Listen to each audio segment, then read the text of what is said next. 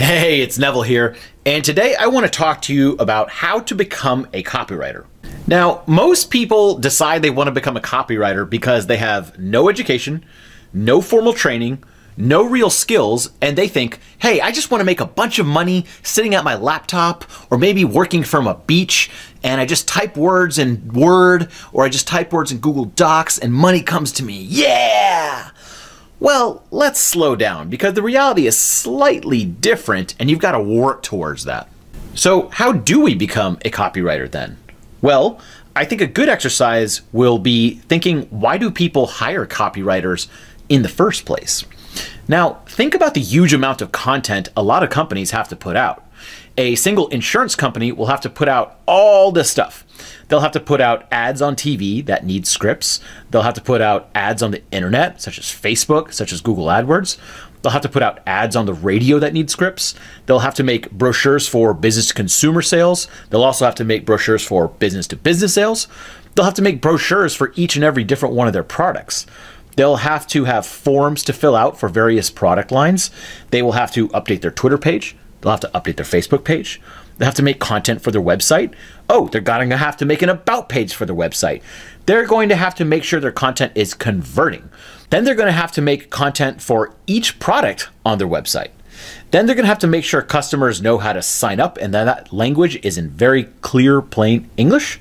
They're going to have to send customer packets explaining their new policies. They're going to have scripts for their salespeople to follow. They're going to have scripts for their customer support people to follow. They're going to have to write press releases, and the list goes on and on and on and on. So when a company needs all that stuff, they're going to turn to a copywriter. And if they don't already have an in-house copywriter, they will often hire a freelance copywriter. Now, what can we expect as a freelance copywriter? Well, there's a couple different ranges of copywriters. The low-end freelance copywriters I know, they'll make between $3,000 and $15,000 per year. And these are people that maybe already have a job and they kind of do it on the side. Or they go on sites like Upwork and kind of get random gigs here and there. And they make a little bit of money and then some money next month and then no money one month. It's just kind of random.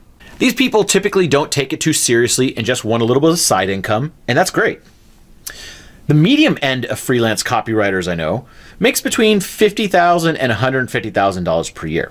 Now, these are people that actually call themselves copywriter and have a reasonable network of people they work with. This means that they participate in certain groups. They're part of a lot of Facebook groups that talk about copy. They are involved in certain industries that they're familiar with and like and write copy for those people. Just getting a few gigs every quarter that pay decently well can actually make you some good money as a copywriter. Now, this doesn't happen for everyone right away. Just like any business, you have to work at it and build it.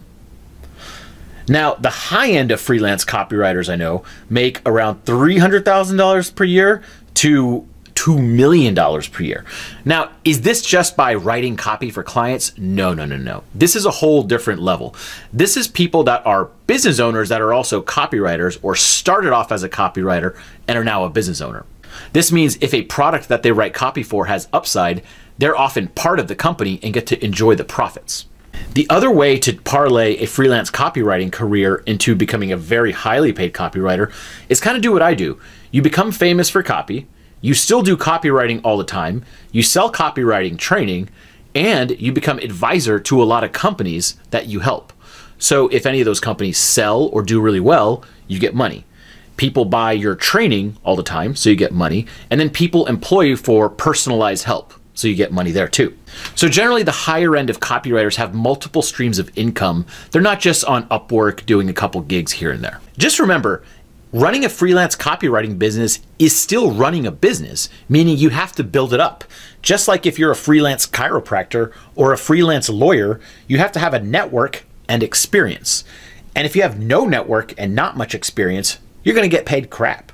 If you have a big network and lots of experience, you're going to get paid a lot. So if you're looking to become a copywriter and you've never worked for an agency, you've never worked for some brand name company like Amazon.com or Facebook or something like that, and you don't have any experience or any network in this industry at all, then it's likely that you're going to have to start from the bottom. However, let's say you already run with like a marketing crowd and you've worked for a big brand name company like Google in their marketing department, In that case, if you have that network and that experience, then it's very likely you'll start right off the bat getting paid a decent amount.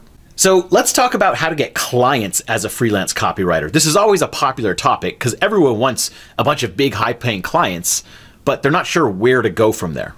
Well, let's assume that you have no network and no experience. How are you going to get some copywriting jobs? Well, the first way is to get small-time gigs. And this is, for example, posting on Fiverr that you'll do copywriting for people for a really cheap price, sometimes between $5 and $15 a piece. You can also go on Craigslist and post yourself as a copywriter for hire, and people will probably shoot you some projects that are relatively low paying. The other way is to go on marketplaces such as Upwork and become a copywriter for hire.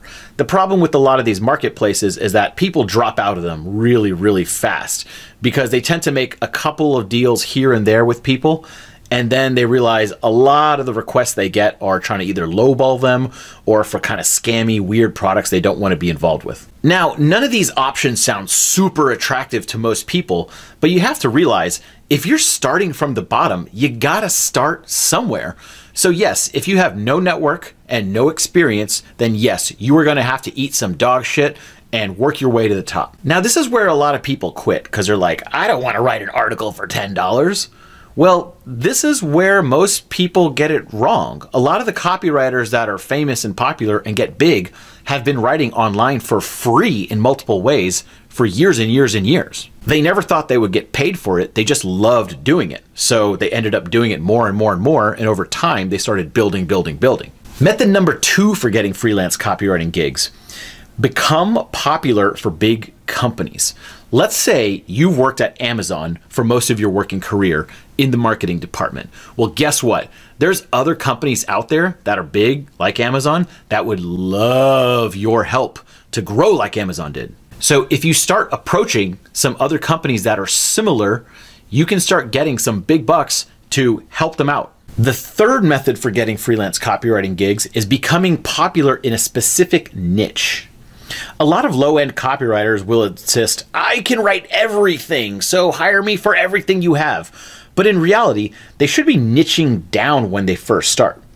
For example, if you worked with a big health company and did a lot of writing for them, you should call yourself a copywriter that specializes in the health space because you clearly have that skill. It's oftentimes very lucrative to take your past work experience and parlay it into your freelance writing career. Let's say you were a paralegal for 13 years. Well, you can do law stuff way better than someone who's not involved in the law field at all. Therefore, if you position yourself as a copywriter, say one of your specialties is law stuff and that you've had 13 years of paralegal experience, you are far more likely to be hired for legal stuff than someone who's not been in the law field for that long. The fourth method of getting freelance gigs is first becoming popular in the copywriting community.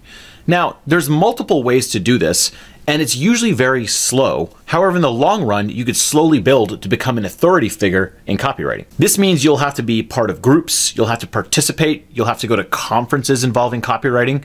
You will also have to write articles. This is pretty key nowadays because that's how you get attention. However, I will tell you about one shortcut to building authority, and that is having applied copywriting to a previous business that you have run yourself.